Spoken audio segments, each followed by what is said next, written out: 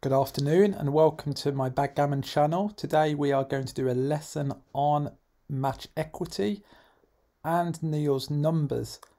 Now, this lesson is particularly useful for those of you who are currently intermediate players but are looking to move towards an advanced or expert level. So let's get started. Now, firstly, what do we mean by MET? Now, the MET refers to the match equity table. This was created by Neil Kazaros and is available to view on XG, the Backgammon software. And this table, as you can see before you, shows your percentage, your likelihood of winning the match at different match scores. So obviously, if your percentage is higher, you have a greater likelihood of winning the match, depending on where you are within the match, at what score you are. So if we look at the numbers down the left and the numbers across the top, they show how many points you are away from winning. So if we were playing a 5-point match and I had 0 points and you had 3 points, then I look at the cross section between 5 and 2 and I can see at that score my chances of winning the whole match are only 25.6%.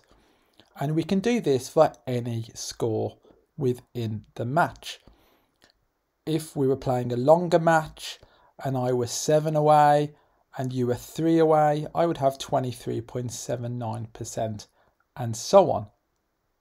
So this tells us our percentage, our likelihood of winning the match at different scores. And this is very useful to know when we're making cube decisions, which we will look at later.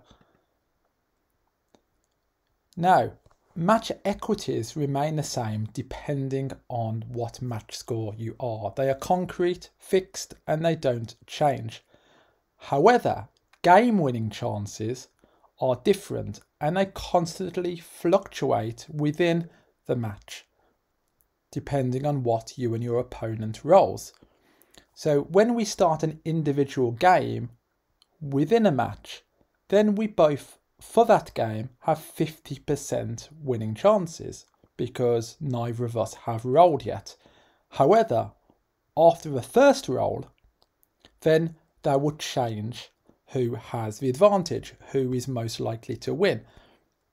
So if I started the game with the best opening roll at a 3-1, XG tells us that my game winning chances have risen from 50 to 60% if I make the 5-point with a 3-1. So that's a 10% increase from the best move. If I made the 4-point with an opening 4-2, my game winning chances would rise by 9%, would go up to 59. So not quite as good as the best move, but the second best move still yields an increase of 9%. Now, if instead of making a 5-point with the opening 3-1, I were to do something unorthodox, like play 24 to 23, 13-10, then my game winning chances would only go up by 6% to 56. And that's simply because making the 5-point with a 3-1 is much better than any other alternative plays. I'm gaining more equity in that game. I'm having more of an advantage.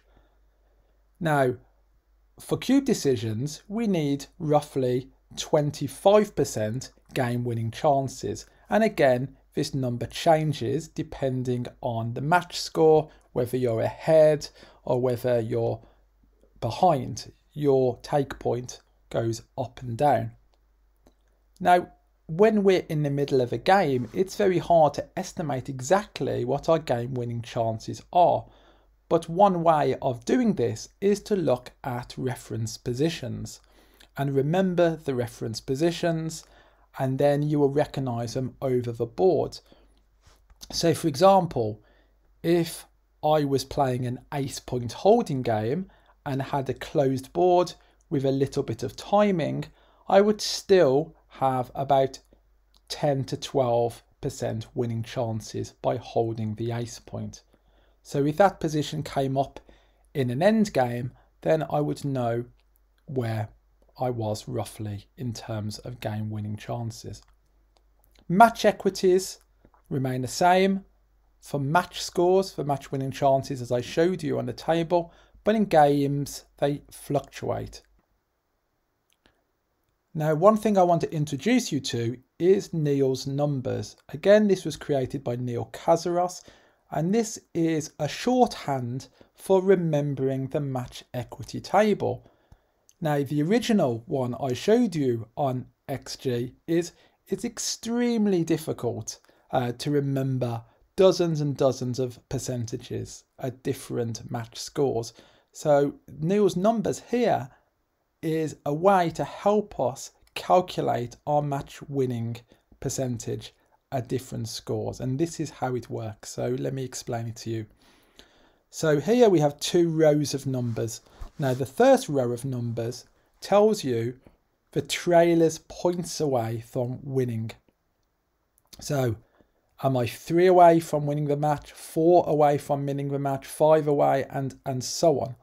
And underneath that we have the corresponding Neil's number. So if I was 3 away from winning the match, Neil's number for that would be 10.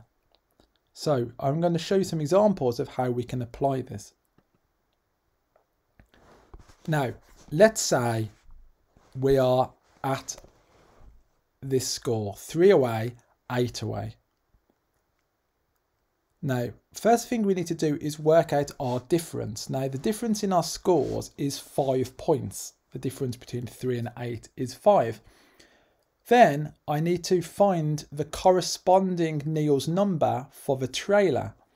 So the trailer has 8 points. So we look at the first row of numbers below. And underneath that 8, you will see there's a 6, which is the Neil's number. So then we multiply the difference in score by the Neil's number. So that's 6 by 5. And we always add 50%. Now that would tell us that the match winning chances is 80% for the leader and 20% for the trailer. A 3 away, 8 away, 80% match winning chances for the leader and 20% for the trailer. And by consulting the match equity table, at 8 away, 3 away, it is 80%. So Neil's numbers is a pretty accurate way of remembering the match equity table. Let's have another go doing it. If the score was 2 away, 4 away, I am 2 away, you are 4 away. The difference in our scores is 2 points. The 4 away trailer, Neil's number is 9. Below you can see 9 is beneath 4.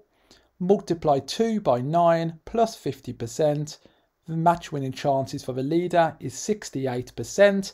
And the match equity table at 2 away, 4 away is 67%. So again, very close, very accurate. You can see on the bottom row that there are some numbers that are missing. And in those cases, we have to make a sensible calculation, an estimation. Now, if I am 2 away and you are 9 away, the difference in our scores is 7. For 7 away trailer, Neil's number, we can estimate as around 6.5 because it's between 7 and 6. We multiply 7 by 6.5 plus 50%, and that gives match winning chances of 95.5% for the leader at this score. Now the match equity table shows it to be 91%. So it's off by about 4.5%, but that's because we are making an estimation here.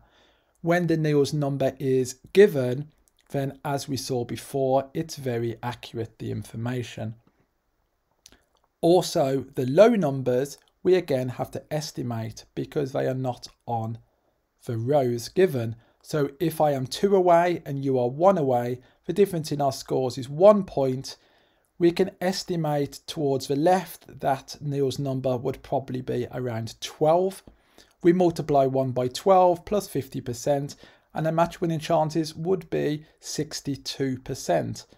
Match equity table shows 2 away, 1 away to be 67. So again, it's an estimation, but it's close enough, and that makes a difference.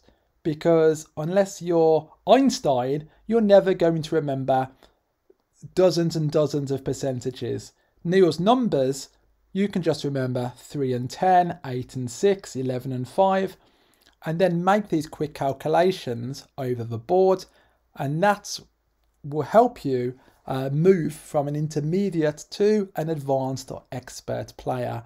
Understanding match equity is a step up. It's much more advanced than Pratt, position, rate and threat, and it will really help you make the right decisions in loss and gain of equity, take, pass, cube decisions. So I hope you found this useful. Please feel free to subscribe to my channel, watch it again. It's complicated mathematical stuff, but it will go in through repeated studying. So good luck on your backgammon journey. All the best. Thank you very much.